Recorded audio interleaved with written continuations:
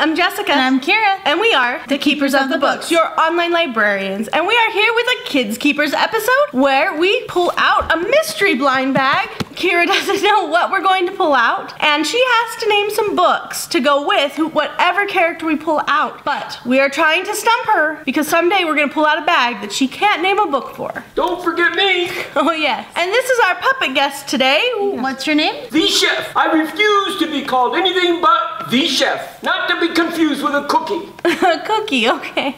Who are your brothers? I got Hal and Freddie, and I am the Chef. Hal the principal, Freddie the fireman, and now the chef. The Chef. Well, yeah. What do Freddie and Hal call you? The Chef. Oh. I refuse to be called anything but the Chef. What did they call you when you were kids? The Chef. Okay, whatever. I was just a chef in training, but I'm now the Chef. Fun fact about chefs for us today? Well, my hat, the folds in the hat represent all the ways you can cook an egg if you're a chef. Now that's one smart egg. Not a smart cookie. Okay, Smart so egg. No, I'm not a cookie, I'm a chef. go ahead and reach in here. Let me stir the pot. I am an expert at stirring the pot. Okay, go ahead and find a blind bag.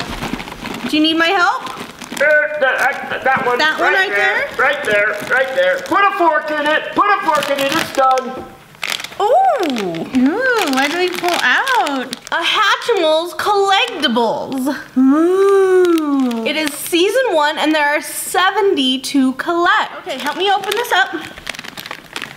There we go.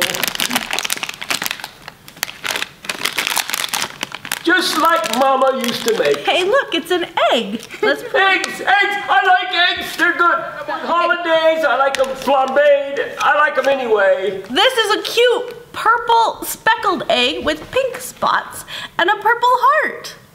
Oh, I think I've got a fold in my hat for that one. Oh, should we hatch this one? Hatch an egg. We're gonna hatch this Hatch one. an egg. We're not gonna cook it, we're gonna hatch it. Oh.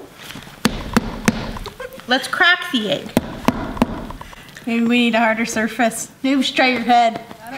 Okay, let's crack it open. Let me do it. Oh, you got it. Help me. Look at that. It's done. What is it? No idea. I think it's a pink bunny that's winking at us and it has silver wings.